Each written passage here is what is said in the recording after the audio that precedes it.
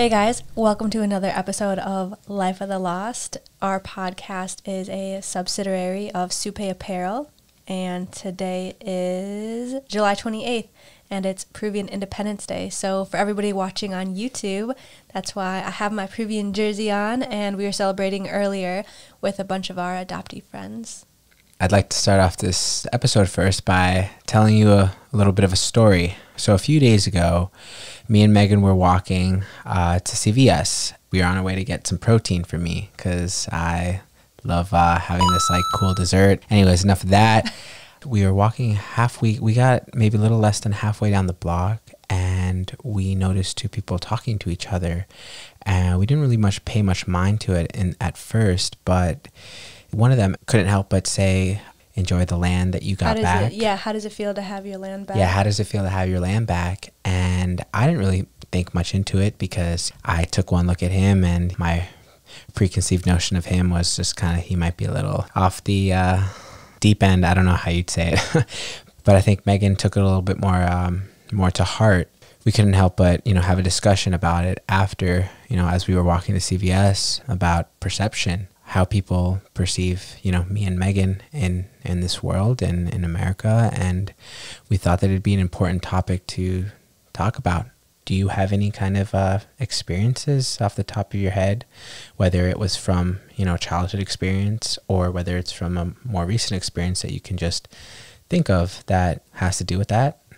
Yeah, so before I go into that, I'm going to go back to your first question, or the first story, and talk a little bit about why I felt I guess you felt a little bit more nonchalant because he looked kind of like a crazy guy. But for me, I took it a lot more to heart because although I think there was another person standing by, when I looked behind me, I didn't see anybody, and I just thought that he was looking directly at us, asking how it felt to have our country back.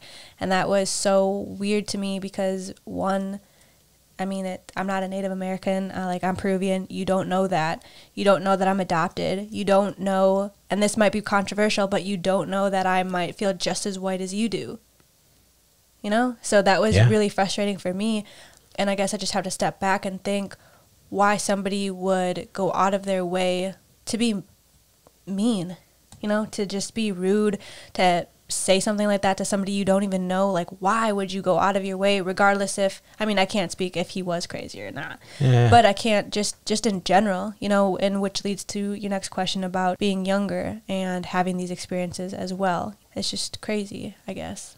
Yeah. When you say that you felt like you were just as white as him, what do you mean by that in that sense? I think because I was raised with white parents, so complete white family.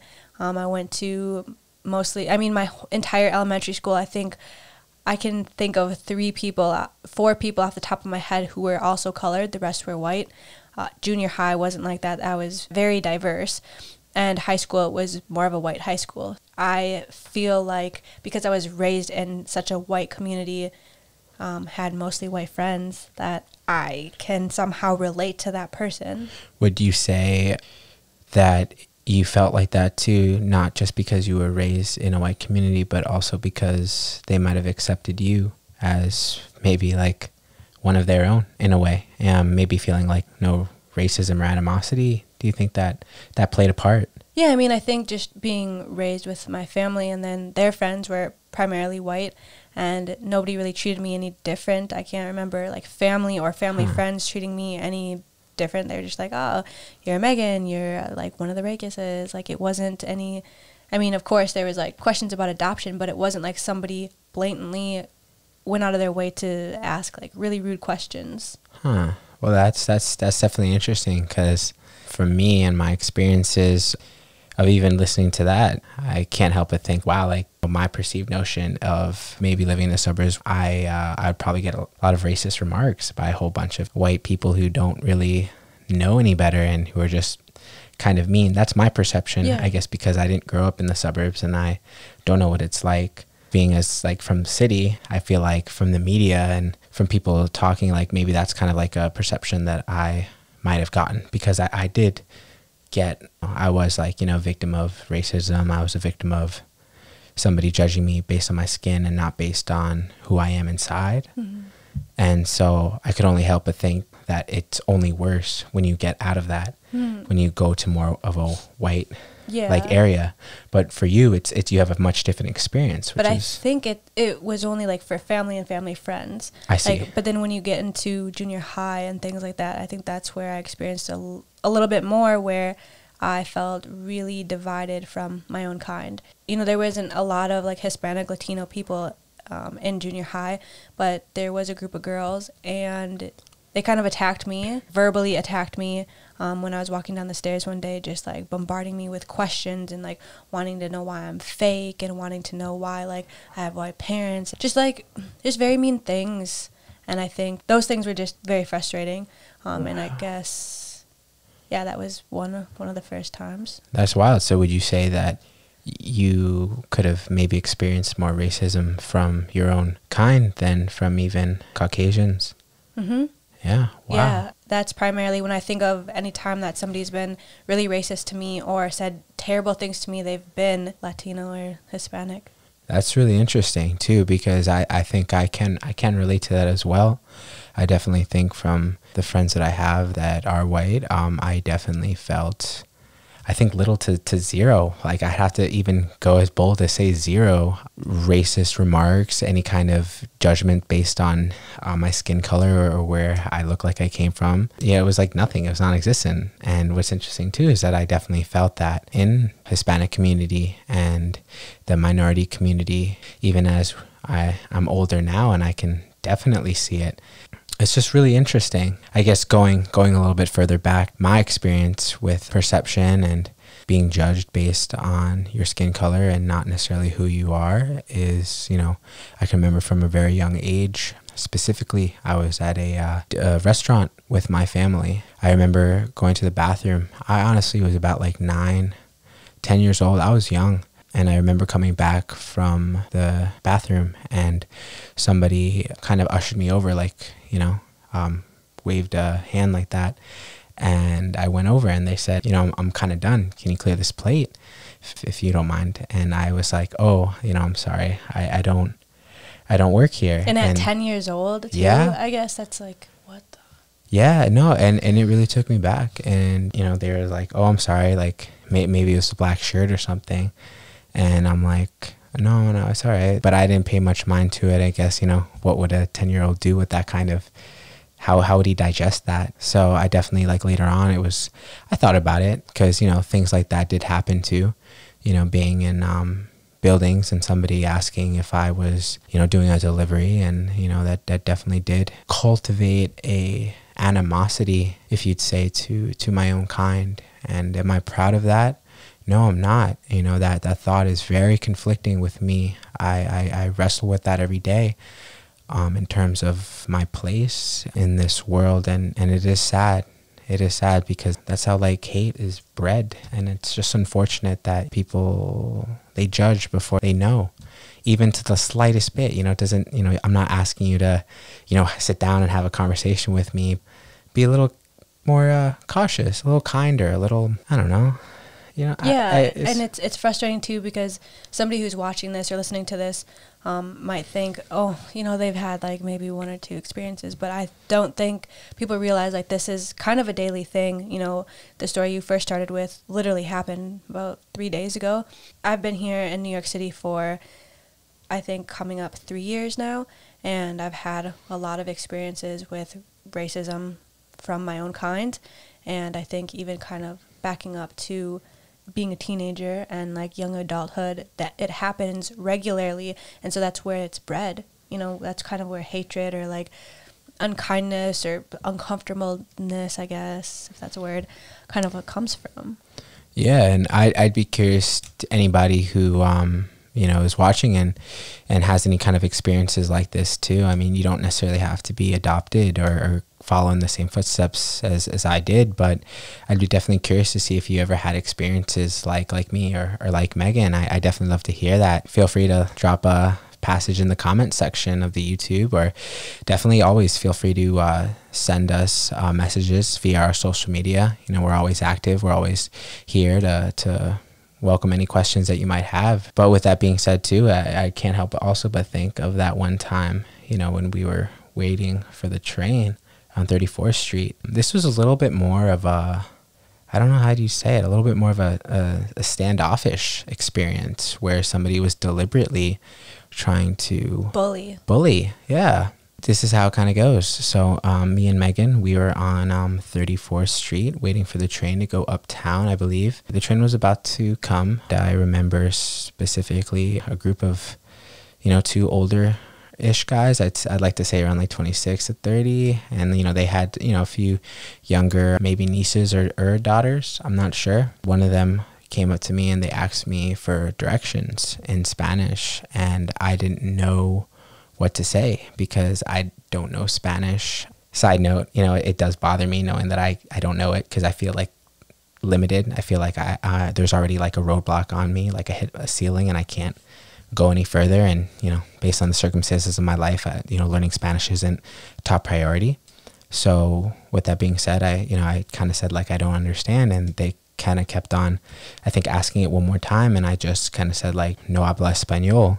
Because that's what I've learned, To say, like, that's like your backup plan, like your defense mechanism in situations where somebody isn't listening to you or doesn't care to kind of hear you out at all. Yeah. What do you do? I'm trying to relate with you. Yeah. The slightest. Yeah. And they kind of looked at me a little funny and they kind of walked away and just said, okay.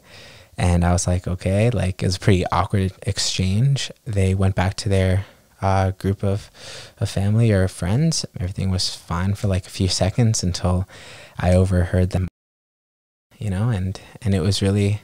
And pointing and laughing. Yeah, and just kind of, mocking the words I said in a weird manner. And I was really shocked. I honestly didn't know what to say at first. I had no feelings towards it. Just kind of like, are you kidding me? Like, here we are, like, the same color as this person who is making fun of me. And I don't have words for it. I just don't understand. And it really makes me sad. I don't get that. And it's kind of like, I don't mean to come off any kind of way, but I can't help but think that in those situations where they think we're joking around with them or something, that they think we're trying to be superior to them, in some kind of way. We live in a nicer neighborhood, and so it's, it comes off a certain way a lot of the time to people, and we're not clueless. We understand we're very blessed to be here. We understand we have a lot of privileges over a lot of minorities, just based on being adopted. For somebody to kind of come at us and to kind of bully us in that way, and then to sit there in the train, I remember on the way home, just the laughing continued, the pointing, and it's just kind of like, I don't understand. Like, I'm not trying to demeanor you. I'm not trying to look down on you. I'm not trying to be anything else than just a normal human being. And like you said, just, well, what do you do? Yeah.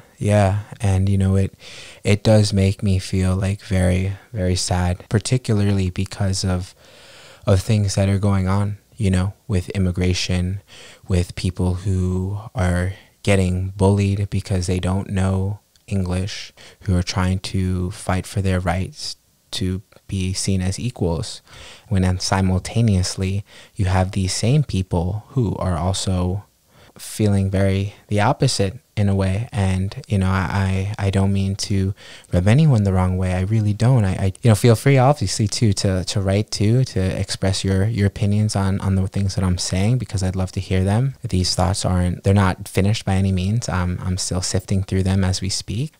I try to live my life as balanced as I can when any kind of conflict arises, whether it's a big thing dealing with the national issues, or whether it's something little dealing with, maybe a conflict between me and you.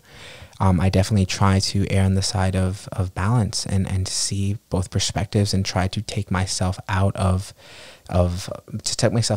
myself and looking at myself, looking at the conflict as a third person, to try and just get a better understanding of the situation so I can respond as logical and as sensible as someone could be. And I'm not perfect, I'm always trying to work on that too. But with that said, it's just interesting too that, as much as you have a lot of good, people and people who have the right intentions and who want to see their culture grow and see people being treated fairly and equally, which I'm 100% for. It's just interesting to see that there are also other people too on the other side of that, you know, in all cultures too, who are just very racist too, and not just racist to other people per se, but my firsthand experience was, you know, they were being racist to me, and I'm like your brother. I'm you know, like we're supposed to be in this together, and it just kind of hurts. And, you know, I can't help but, you know, relate those specific Hispanics to anybody in this country who has these kind of negative opinions about other races. You know, one might, you know, call them, I don't know how you'd call them, but just, I think you might know what I'm talking about. And I'm not quite sure what to make of that. All I'm trying to say is that I'm just trying to shed light on my experiences and where I come from, and when I see these articles and all these things that I see wrong in America, specifically towards like where I come from. I mean, I have a brother and a sister who both came to this country, you know, illegally, and they fought their way. I God knows how. I haven't talked to them about that. They haven't spoken to me about that, but they are in California right now, and you know, I have a personal connection with you know, immigrants in that sense, my own blood, and it's just interesting. It's kind of like, to kind of sum it up, I think it's one of those things. It's like, how do you expect me to be loyal when my own kind, or feel any sympathy to my own kind, when they're constantly bashing me, they're constantly treating me like I'm something else, and I also feel like I'm something else because I was raised, you know, with Caucasians and family and friends. So it's like, it's this constant battle where, yes, you're talking a little bit about immigration, and people are like, well, you should stand this way, you should stand here, you should be this because you're Peruvian, you should understand. And I'm just kind of, we're kind of over here, you know, on the other side being like understand, but like how, like I said, this is going to come off kind of weird, but how do you expect me to stand with you if you've never stood with me, if you've always beaten me down, if you've always like honestly segregated me from my own kind based on a circumstance and a situation that I had no control over. I wasn't a baby sitting there like, pick me, like I'm better than you and you. Like, we were chosen for, you know, for all the great reasons in the world. Like, I'm very grateful, but it also comes with these negative conflicts and internal and external problems. Yeah, it's like, what do you do when you're raised, and honestly every single Caucasian that you've interacted with has shown you nothing but love. And, you know, then on the other side, it's a huge mixed bag of positive, but also negative, and very negative, you know. And I don't mean to come off like that, but, you know, it does make me upset. And when I see things on the news, and when I hear things about the injustices that, you know, these people, my people, are facing, because I wear the same skin color as you, and I identify. I can't help but I identify. My face just oozes South American, like oozes like Peruvian. I can't help that. So I can't help but feel that I am a part of you. And, you know, whether I like it or not, I am.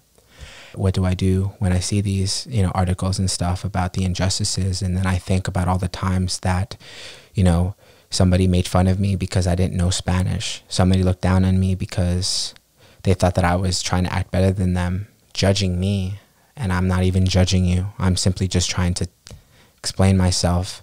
And then you want, like you said, you want me to sympathize with you.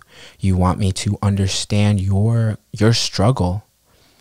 And yet you don't want to understand mine. Like you said, you want my loyalty. Well, I don't know, because I feel hurt. Mm-hmm. And, you know, I feel like, you know, it is something to be said too. I also feel like in my life and in how I've conducted my life is I like to spread all information. I like to be the advocate for the minority vote.